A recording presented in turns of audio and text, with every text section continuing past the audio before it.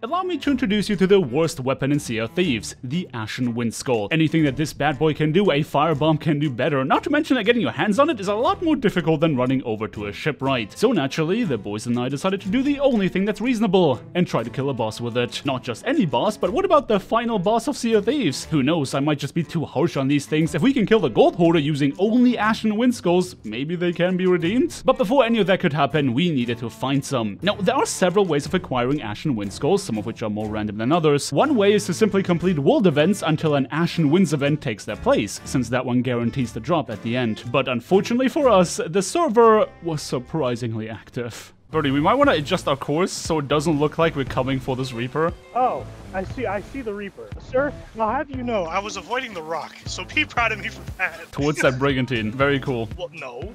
Away from the brigantine. If we go north, we're going towards the other Reaper. We're literally intercepting that course, Birdie! There's another ship? There's another ship! That's my whole point! Yeah, talk about bad luck. Getting into PvP skirmishes would only make an already tedious task take even longer. Though maybe this is something we could use to our advantage. I mean, it doesn't matter who completes these world events, and if these guys want to fight over a skeleton fleet, that actually gives us some time to try a different approach. So long that we are the first to rock up to an Ashen Winds event, once that thing actually spawns, we could spend our time completing captain stashes.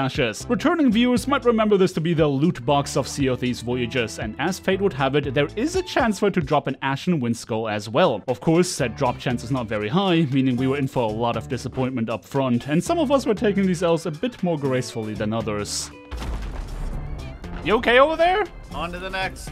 I can't exactly blame him. Every time we dig up treasure, the game is going to spawn random AI enemies on us. And let's just say that death via gunpowder keg is a lot more merciful than having to fight ocean crawlers. Though I did definitely decide to do the same thing in response to phantoms. But things get really fun when on top of the enemies you spawn as part of the voyage, the game decides to just add some more AI on top. Though thankfully for us, an hour into our grind, we were finally rewarded. Birdie, you once cannon robot. Oh!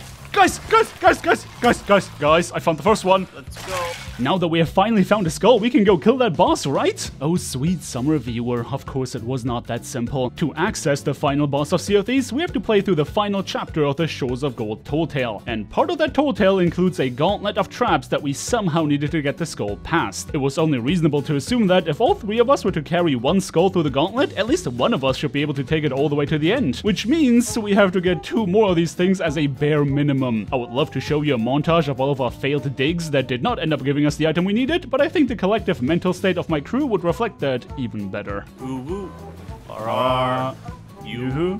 Oh boy, I don't think any of us have the brain cell. No, God, we don't, bro. But just as telling us that was our sheer excitement over finding the second one. I got one! What? Let's go! Yo.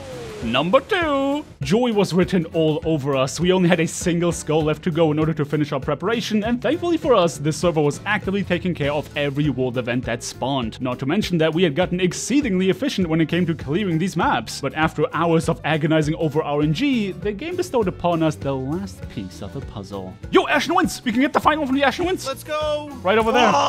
Let's go! Let's go indeed. An Ashen Winds event had spawned. Using the superior speed of the brigantine, we hightailed over to the island housing the event to complete it before anyone could intercept. And I mean, not to downplay the content, but we have completed enough of those to be able to get this done in record time. Also, shout out to the people stacking the Fort of the Damned and as such attracting all the attention on the server. With the third and final skull acquired, we were ready to take on the challenge. Can the worst weapon in Sea of Thieves defeat the gold hoarder, or is it ultimately going to run out of steam? There was only one way to find out.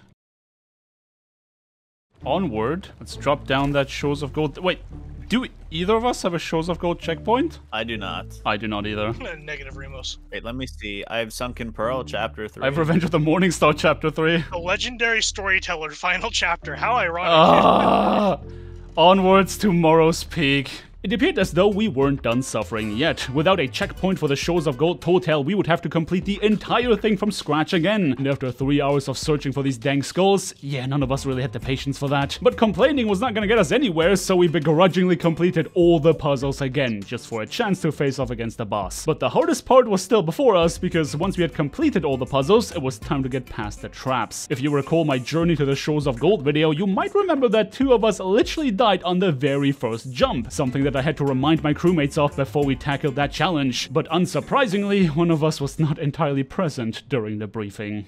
Birdie, what did I just say?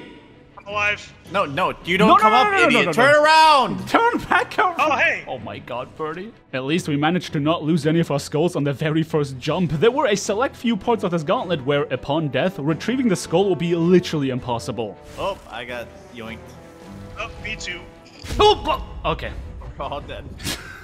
Thankfully, that was not one such part. A lot of the floor and wall traps could be played around fairly easily, even if we get shanked by wonky hitboxes and or bad timing. The truly dangerous part was the jumping section. Because it's dark, we figured the best way to complete this part was by dedicating Birdie to holding a lantern to shine the way forward for Brandon and me. We definitely decided to take our time with this because a single wrong step could spell doom to this entire project. Once we were about halfway through, we would go back to do the same thing for Birdie, and things were going well until they weren't. Oh my god, I'm scared. Oh my god. Huh? Oh, okay. I will not move without light. I need light, please. I'm begging. Ah! No! No! Cliff!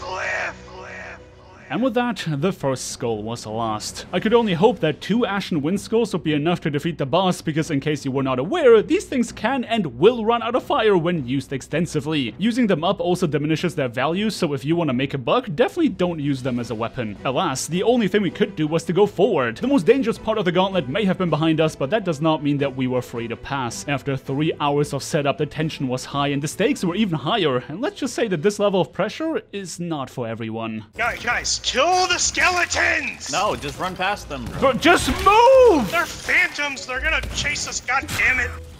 No! You gotta jump, dude. You gotta You jump. have to jump. Yeah, you have to jump. You play video games, dog? Like, in fairness, he did rock up to a session without having slept, so I'm not gonna be too critical of his lack of critical thinking. But at last, we had finally made it to the Gold Hoarder's chamber. The rules were clear. I could only use my blunderbuss to defeat the skeletons that he summons, but every bit of damage delivered to the boss must come from the Ashen Winds Skull. But it didn't take long for us to realize that our plan had a fatal flaw. he's not catching on fire. Are you serious? Uh-oh. Wait, he's not catching on fire? Yo, Cliff, he's made of gold. Okay, the other guys are catching on fire, right? Brandon, give me this. I was eating. Bro, my skull. Bro, this is not doing anything!